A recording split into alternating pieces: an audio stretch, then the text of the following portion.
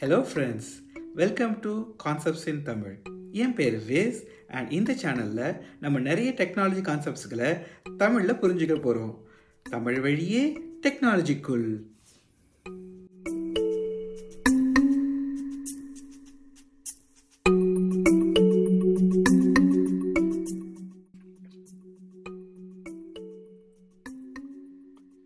இந்த எபிசோடில் கண்டெய்னர்ஸ் கான்செப்ட்ஸோட பேசிக்காக புரிஞ்சுக்க போகிறோம். குறிப்பாக அப்ளிகேஷன்ஸ் அண்ட் ப்ராசஸஸ் பற்றி ஒரு ரியல் லைஃப் அனாலஜியோட புரிஞ்சுக்க போகிறோம். தொடர்ந்து விர்ச்சுவலைசேஷன்னா என்ன, அதோடைய பெனிஃபிட்ஸ் அண்ட் டைப்ஸ் என்னென்ன, அப்புறமா விர்ச்சுவல் மிஷின்ஸ்க்கும் கண்டெய்னர்ஸ்க்கும் என்ன வித்தியாசம், அண்ட் ஃபைனலாக கண்டெய்னர்ஸோடைய இன்டர்னல்ஸான நேம் ஸ்பேசஸ் மற்றும் சி குரூப்ஸ் பற்றி ரொம்ப சுருக்கமாக பார்க்க போகிறோம். வாங்க தமிழ் வழியே டெக்னாலஜிக்குள்.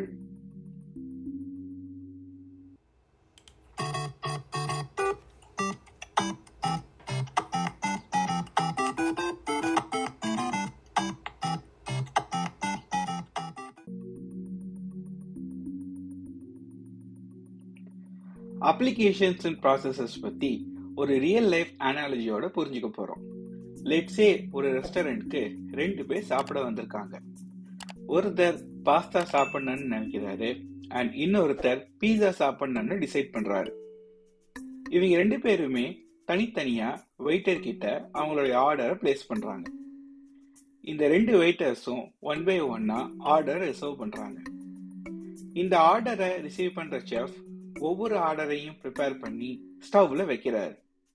அண்ட் ஃபைனலா இந்த ஸ்டவ் இந்த ஆர்டரை குக் பண்ணுது. இந்த எக்ஸாம்பிள்ல சாப்பிட முடிவு எடுத்து ஆர்டரை பிளேஸ் பண்றாங்க இல்லையா, இவங்க தான் அப்ளிகேஷன்ஸ், அதாவது ஆக்டர்ஸ் ஆர் பயனாளி அப்படின்னு புரிஞ்சுக்கலாம். இந்த ஆர்டரை எடுத்துக்கிட்டு அதை ரிசர்வ் பண்ணி ஆர்டரை திரும்ப சர்வ் பண்றாங்கல்ல, இவங்க தான் ப்ராசஸஸ். அதாவது இவங்க மூலமாகத்தான் அப்ளிகேஷன்ஸ்க்கு அவங்க கேட்டது கிடைக்கும். இந்த செஃப் சப்மிட் பண்ணப்பட்ட ஆர்டர்ஸை எடுத்து 1 by 1 ஸ்கெடியூல் பண்றாருல, இவங்க தான் ஆப்ரேட்டிங் சிஸ்டம்ஸ் ஆர் லைப்ரரிஸ். இந்த ஆர்டர்ஸ் எக்ஸாக்டா குக் ஆகிறது ஸ்டவ் மூலமா தான்.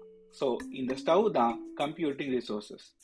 எப்படி செஃப் மட்டும்தான் ஸ்டவ் ஆக்சஸ் பண்ண முடியுமோ, அதே மாதிரி தான் கம்ப்யூட்டிங் ரிசோர்சஸ் ஆக்சஸ் பண்ண ஆப்ரேட்டிங் சிஸ்டமோட ஹெல்ப் தேவை. இதை நம்ம இன்னும் தெளிவா புரிஞ்சுக்கலாம். ஒரு அப்ளிகேஷன்ஸ் நிறைய ப்ராசஸை கிரியேட் பண்ணலாம். இந்த டெக்னிக்கல் டேர்ம்ஸ்ல ஸ்பானிங் அப்படின்னு சொல்லுவோம். ஒவ்வொரு ப்ராசஸும் ஆப்ரேட்டிங் சிஸ்டத்துடைய லைப்ரரிஸை ஆக்சஸ் செய்யும். இந்த டெக்னிக்கல் டேர்ம்ஸ்ல இன்வோக்கிங் சிஸ்டம் கால்ஸ் அப்படின்னு சொல்லுவாங்க.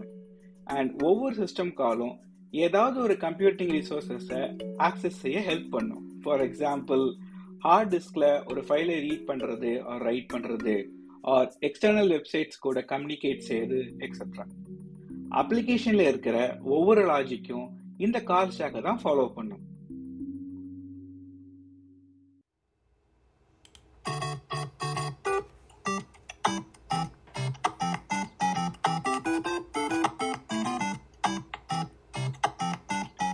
ஓகே, விர்ச்சுவலைசேஷன் கான்செப்டை புரிஞ்சிக்க அதே ரெஸ்டாரண்ட் அனாலஜிக்கு திரும்ப வருவோம். Let's say பாஸ்தாக்கு yellow colour and பீஸாக்கு blue கலர்னு வச்சுக்கலாம். இந்த ஸ்டவ்ல 4 பர்னர்ஸ் இருக்கு. லெட்ஸே அதுல 2 பர்னர் நான் பாஸ்தா செய்யறதுக்காகவே ஸ்பெஷலா ரிசர்வ் பண்றேன் அண்ட் மீதமுள்ள 2 பர்னர் பீஸா செய்யறதுக்காகவே. அதே மாதிரி பாஸ்தா செய்யறதுக்காகவே ஒரு செஃப் அண்ட் பீஸா செய்யறதுக்காகவே இன்னொரு செஃப், அண்ட் பாஸ்தாக்காகவே ஒரு வெயிட்டர் அண்ட் பீஸாக்காகவே இன்னொரு வெயிட்டர். இப்ப நம்ம அப்ளிகேஷன்ஸ் திரும்ப வராங்க. ஒருத்தர் பாஸ்தா கேட்கிறாரு அண்ட் இன்னொருத்தர் பீஸா கேட்கிறாரு. பாஸ்தாவுடைய ஆர்டர் yellow பாத் எடுத்துக்குது அண்ட் பீஸாவுடைய ஆர்டர் ப்ளூ பாத் எடுத்துக்குது. இங்க நீங்க கவனிக்க வேண்டிய விஷயம், 2 ஆர்டருமே பேரலலா போகுது. சோ இந்த 4 பர்னர் ஸ்டவ்வை 2 பர்னரா பிரிச்சு பாஸ்தாக்காகவும் பீஸாக்காகவும் நம்ம ரிசர்வ் பண்றோம் இல்லையா, இந்த கான்செப்டுக்கு பேர் தான் விர்ச்சுவலைசேஷன். போத் இந்த 2 yellow and blue பாத்துமே நம்ம விர்ச்சுவல் மிஷின்ஸ் ஆர் விஎம்ஸ் சொல்லுவோம். அதாவது 4 பர்னர் ஸ்டவ் ஒரு மிஷின்னா 2 பர்னர் ஸ்டவ் 2 விர்ச்சுவல் மிஷின். இதே மாதிரி நிறைய விதமா ரிசோர்ஸஸை பார்ட்டிஷன் பண்ணி யூஸ் பண்ணலாம். இதனால என்ன அட்வான்டேஜஸ் வாங்க புரிஞ்சிக்கலாம். விர்ச்சுவலைசேஷன்ஸோட பெனிஃபிட்டை 4 விதமா புரிஞ்சிக்கலாம். முதல்ல resource reservation. For example, at a given day நிறைய பீஸா ஆர்டர் வருதுன்னா பீஸாக்காக 3 பர்னரும் பாஸ்தாக்காக 1 பர்னரும் ரிசர்வ் பண்ணலாம். இப்படி ரிசர்வ் பண்றது மூலமா அப்ளிகேஷன்ஸோட தேவைக்கு ஏற்ற மாதிரி உங்களோட ரிசோர்ஸஸை நீங்க பார்ட்டிஷன் பண்ணி யூஸ் பண்ண முடியும். இதுதான் ஒரு மேஜர் பெனிஃபிட். அடுத்தது ரிசோர்ஸ் ஐசோலேஷன். எப்படி ஒரு பர்னர் புட்டுக்குச்சுன்னா அது இன்னொரு பர்னரை அஃபெக்ட் செய்யாதோ, அதே மாதிரி ஏதோ ஒரு காரணத்துக்காக ஒரு அப்ளிகேஷன் அஃபெக்ட் ஆச்சுன்னா அதோடைய பாதிப்பு ஸ்ப்ரெட் ஆகாம இருக்கும். மூணாவது multi tenancy R sharing. Virtualisation concept popular ஆகிறதுக்கு இதுதான் மெயின் ரீசன். அமேசான், கூகுள் மாதிரியான கம்பெனிஸ் அவங்களோட கம்ப்யூட்டிங் இன்ஃப்ராஸ்ட்ரக்சர்ஸை நிறைய கம்பெனிஸ்க்கு ரெண்ட்டுக்கு விட்டு காசு சம்பாதிக்கிறாங்க. அது எப்படி முடியுதுன்னா, ஒரு கம்பெனியோட டேட்டா இன்னொரு கம்பெனியால பார்க்கவும் முடியாது, அஃபெக்ட் செய்யவும் முடியாதுங்கிறதுனால தான். அண்ட் ஃபைனலா இந்த விர்ச்சுவலைசேஷன் காசு சம்பாதிக்க மட்டும் இல்ல, காசு சேமிக்கவும் பயன்படுது. எப்படின்னா ஒரு இன்ஃப்ராஸ்ட்ரக்சரை வச்சு அதை 10 கூறா போட்டு 10 வாட்டி காசு சம்பாதிக்கிறதுனால இந்த விர்ச்சுவலைசேஷன் காஸ்ட் எஃபெக்டிவா இருக்கு. ஓகே, இப்ப இந்த விர்ச்சுவலைசேஷன்ஸ் உடைய டைப் பத்தி தெரிஞ்சுக்கலாம். பட் அதுக்கு முன்னாடி நம்ம ஹைப்பர்வைசர் அப்படிங்கிற டேர்மை புரிஞ்சுக்கணும். ஹைப்பர்வைசர்னா விர்ச்சுவலைசேஷன் பண்ற ஒரு சாஃப்ட்வேர். இந்த ஹைப்பர்வைசர் மூலமாகத்தான் நான் முன்னாடி சொன்ன ரிசர்வேஷன் அண்ட் ஐசோலேஷன் நடக்குது.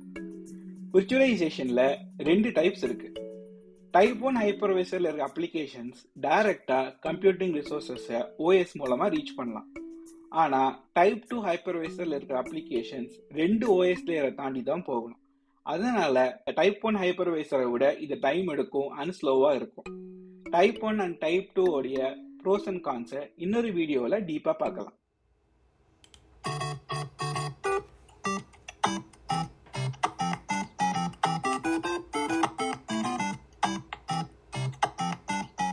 VM செக்ஷன்ல எப்படி yellow and blue path parallel வேலை செஞ்சிச்சுன்னு நமக்கு தெரியும். ஆனா இதை இம்ப்ளிமெண்ட் செய்யணும்னா நமக்கு 2 ஷெஃப் வேணும். இது கொஞ்சம் எக்ஸ்பென்சிவான விஷயம் இல்லையா? இப்போ 2 ஷெஃப்க்கு பதிலா லெட்ஸ் சே நம்ம கிட்ட ஒரே ஒரு ஷெஃப் தான் இருக்காரு. ஆனா yellow பாத்துல அவர் yellow ஷெஃப் ஆகவும் ப்ளூ பாத்துல அவர் ப்ளூ ஷெஃப் ஆகவும் வேலை பார்த்தா எப்படி இருக்கும்? அதாவது VM ஓட அட்வான்டேஜஸ் ஆனா VM லைக் எக்ஸ்பென்சஸ் இல்லாம. அதுதான் கண்டெய்னர்ஸ். இதை இம்ப்ளிமெண்ட் செய்யற சாஃப்ட்வேர் தான் container run time. So in summary, VMs OLS லெவல்ல ஐசோலேஷன் தருது அண்ட் கண்டெய்னர்ஸ் நேம் ஸ்பேஸ் லெவல்ல ஐசோலேஷன் தருது. நேம் ஸ்பேஸ்னா என்னங்கிறத பத்தி அடுத்த செக்ஷன்ல சுருக்கமா பார்ப்போம். சரி, இந்த கண்டெய்னர்ஸ் உடைய பெனிஃபிட்ஸ் என்ன? Light weight. நான் முன்னாடியே சொன்ன மாதிரி VMs மாதிரி ஐசோலேஷன் கொடுக்கும், ஆனா VMs மாதிரி பேகேஜ் இல்லாம. இதுதான் இதோடைய பிக்கெஸ்ட் அட்வான்டேஜ். அடுத்து இது மைக்ரோ சர்வீசஸ் மாதிரியான சின்ன அப்ளிகேஷன்ஸ்க்கு கணக்கச்சிதமா பொருந்தும். அதனாலேயே ரீசெண்ட் டைம்ஸ்ல ரொம்ப பாப்புலரா பேசப்படுது. மூணாவது, ரொம்ப சின்ன ஃபார்ம் ஃபேக்டரா இருக்கிறதுனால இது ஈஸியா ஸ்கேல் பண்ணலாம், மெயின்டைன் பண்ணலாம் அண்ட் ஒன் டைம் டாஸ்க்குக்காக ஆட்டோமேஷன் பர்பஸ்க்காக யூஸ் பண்ணி கையோட டிஸ்போஸும் பண்ணிடலாம். பெரிய house keeping and maintenance activities எதுவும் தேவைப்படாது. அண்ட் நான்காவதா, மல்டி டெனன்சி ஆர் ஷேரிங்க்கு தேவையான ஐசோலேஷனை கொடுக்கறதுனால இது என்டர்பிரைஸ் அப்ளிகேஷன்ஸ்க்கு நல்லா ஃபிட் ஆகுது.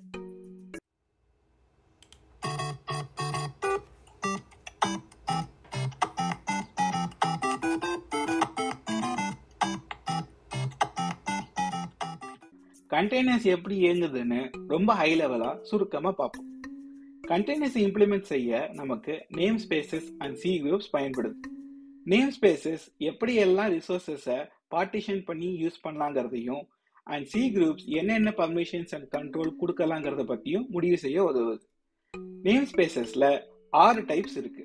முதல்ல ப்ராசஸ் நேம் ஸ்பேஸ். அதாவது இந்த நேம் ஸ்பேஸ் மூலமாகத்தான் கண்டெய்னர்ஸ்ல இருக்க அப்ளிகேஷன்ஸ் ப்ராசஸஸ் ஸ்பான் செய்ய முடியுது. அடுத்தது நெட்வொர்க் நேம் ஸ்பேஸ். இந்த நேம் ஸ்பேஸ் மூலமா தான் கண்டெய்னர்ஸ் எக்ஸ்டர்னல் டிராஃபிக்கை ஆக்சஸ் செய்ய முடியும். அடுத்தது டைம், சிஸ்டம் கிளாக் ஆக்சஸ்க்கு. அடுத்தது யூசர் கிரெடென்ஷியல்ஸ் அண்ட் பர்மிஷன்ஸ் ஆக்சஸ்க்கு. அடுத்தது மவுண்ட், இது ஹார்ட் டிஸ்க் ஆக்சஸ்க்கு. அண்ட் ஃபைனலா இன்டர் ப்ராசஸ் கம்யூனிகேஷன்ஸ்க்கு. சி குரூப்ஸ்ல 4 டைப்ஸ் இருக்கு. முதல்ல லிமிட்ஸ், இது எந்த நேம் ஸ்பேஸ் எவ்வளவு ரிசோர்சஸ் ஆக்சஸ் செய்யலாங்கிற பர்மிஷன். அடுத்து ப்ரையாரிட்டி, கண்டெய்னர்ஸ்க்கு நடுவில் காம்படிஷன் வந்தா எந்த கண்டெய்னருக்கு ப்ரையாரிட்டி அதிகம் அப்படிங்கிற பர்மிஷன். அண்ட் அடுத்தது ரிப்போர்ட்ஸ் ஆர் அக்கௌண்டிங், எந்த கண்டெய்னரும் ஓடவும் முடியாது ஒளியவும் முடியாது, ஏன்னா சி குரூப்ஸ் தான் இங்க பிக் பாஸ். சரி, இந்த நேம் ஸ்பேசஸ் மற்றும் சி குரூப்ஸ் என்னெல்லாம் கண்ட்ரோல் பண்ணுது? எல்லா computer ரிசோர்சஸ்களான CPU, RAM, hard disk, network interfaces, இந்த மாதிரி எல்லா கம்ப்யூட்டிங் ரிசோர்சஸும் பார்ட்டிஷன் செய்யவும் கண்ட்ரோல் கொடுக்கவும் இந்த name spaces and C group செயல்படுது. இதன் மூலமாக தான் கண்டெய்னர்ஸ் ஐசோலேஷனை நமக்கு கொடுக்குது.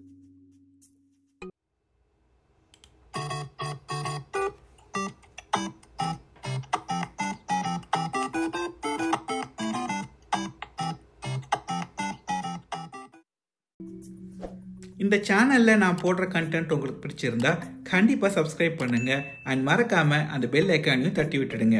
வேறு என்ன டாப்பிக்கை பற்றி நான் டிஸ்கஸ் பண்ணணுங்கிற உங்கள் கருத்தை கண்டிப்பாக கமெண்ட்லேயும் போடுங்க. இதே மாதிரி ஒரு நல்ல டாப்பிக்கோட நான் உங்களை சந்திக்கிறேன். அது வரைக்கும் நன்றி. மீண்டும் சந்திப்போம். தமிழ் வழியே டெக்னாலஜிக்குள்.